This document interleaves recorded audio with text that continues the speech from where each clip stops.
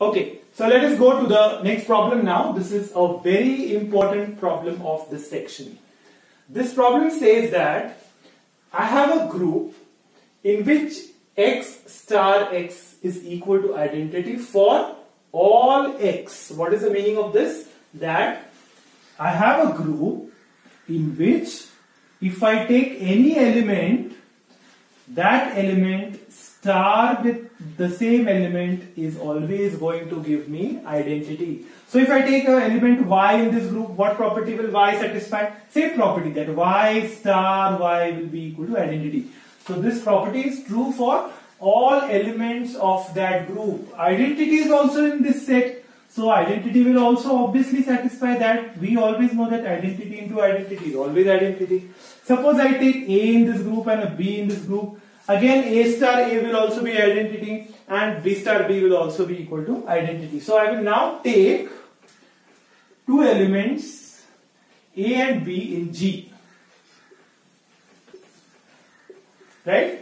What am I supposed to prove? I am supposed to prove that, so to show that A star B is equal to B star A, because we want to show that G is a abelian group. I want to show that A star B is equal to B star A. So A belongs to G. Therefore, what will happen? By this particular property, what will happen? A star A will be equal to identity.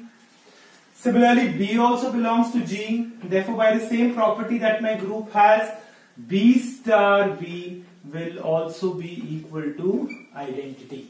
Right? Now, let us pay attention as what is the meaning of A star A is identity. A star A is identity means inverse of A is again A. Right? And inverse of B is B. In general, what does this property say? Inverse of any x is the same element. So this element is inverse of itself.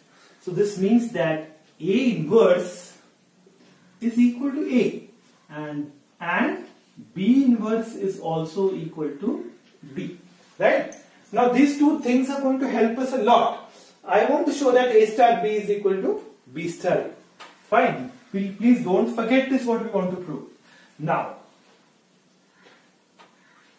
A is in G, B is in G.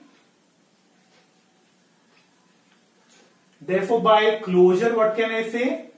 By my closure axiom, obviously A star B will also be in G. So A star B will not go outside its set.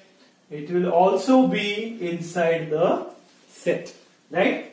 This means that A star B multiplied by or star, let me use the word star, A star B star A star B, same property. I am using this property for which element? For A star B. A star B star A star B is also equal to identity. Right? And now what is the meaning of this again? This means that what is inverse of A star B? By this expression, who is the inverse of A star B? The inverse of A star B is also again A star B. So this means that inverse of A star B is A star B. Let me write it in mathematical words now. What is inverse of A star B? Means A star B inverse means inverse of A star B is A star B. But we know what is A star B inverse in a group. We have done this exercise that A star B inverse is equal to B inverse star A inverse. And that is equal to how much?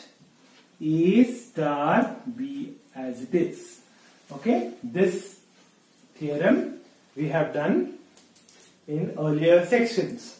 So now, can I replace this B inverse by something? Yes. I know that B inverse is B and A inverse is A. So this B inverse is B star A inverse is A, which is equal to A star B. See, did we reach the conclusion that we wanted to reach? Okay. We wanted this. and A star B must be equal to B star A. So we have reached that final conclusion. This means that G is abelian group. This finishes our exercise.